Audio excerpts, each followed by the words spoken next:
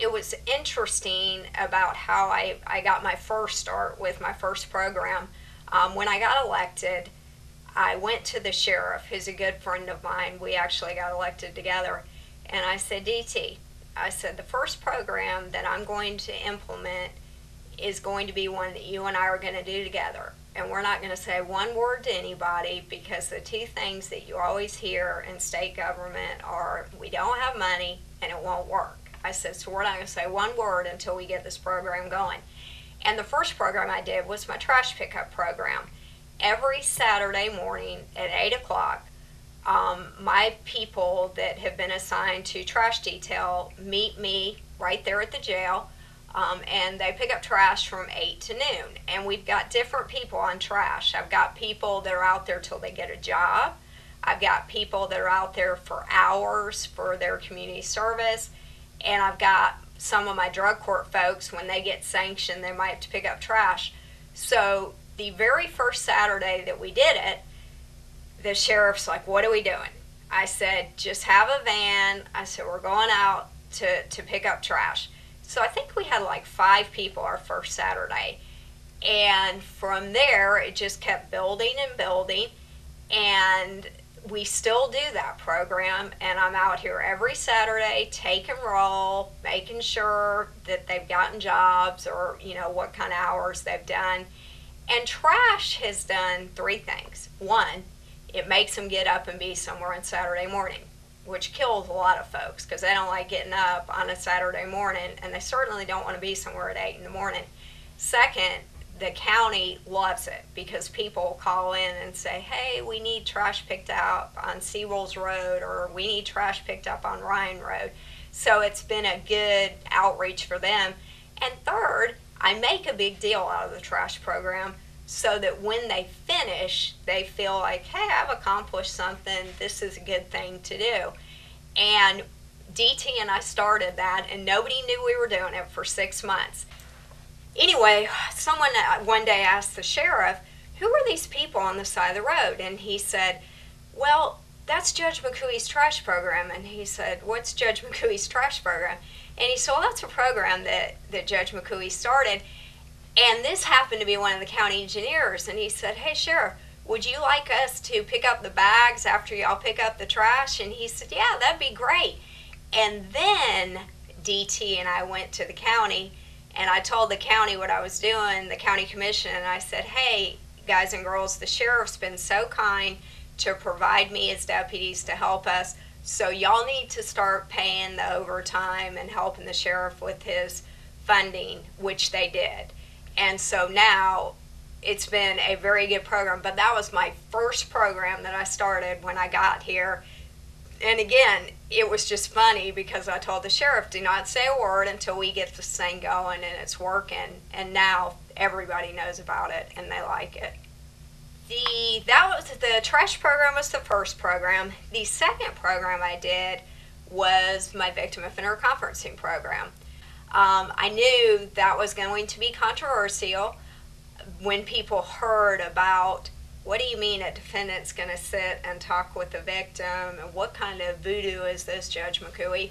So what I did, I knew I had to get people down here to train our folks first. And so I contacted the experts in Minnesota, and I got Carolyn McLeod, who is wonderful. I got a grant, first of all, that I applied for, and I got her to come down here, and she spent 4 days training a group of volunteers that I'd gotten. And we had Air Force officers from the base, we had ministers, we had housewives, we had lawyers, we had all kinds of people that went through that first 4-day training session.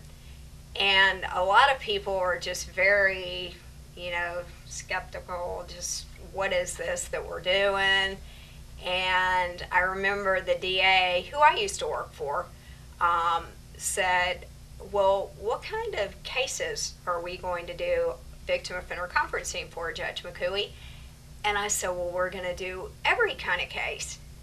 And she said, what do you mean we're going to do every kind of case? And I said, I don't care if it's a murder or a theft. I said, if a victim and a defendant want to sit down and meet together, we're going to do the case.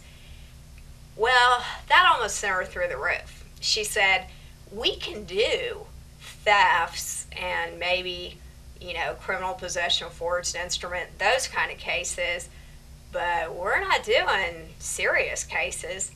And I said, well, Ellen, I said, the great thing about being a judge is I can do whatever I want in my courtroom. And I said, we're going to do every kind of case that there is. And she just kind of looked at me and went about her way. And I thought that she thought, well, she's not really serious about that. But I was very serious. In fact, the second case we did was a murder case. And that meeting lasted all day on a Saturday in the jail because the defendant was still locked up. And the victim met with the defendant in the jail after they'd done, the pre-conference with the victim and the defendant. And I think the defendant wanted his mom there, and the victim had one of her children with her. And the two facilitators for that, it lasted literally all day in that jail. And I will never forget that case because there were 3 other defendants, and her son had been murdered, shot 16 times. It was gang-related drug killing. And the other 3 ended up going to trial. And I remember after that last trial of the last defendant, that mom came up to me and she said, Judge McCooey, can I talk to you? And I said, sure.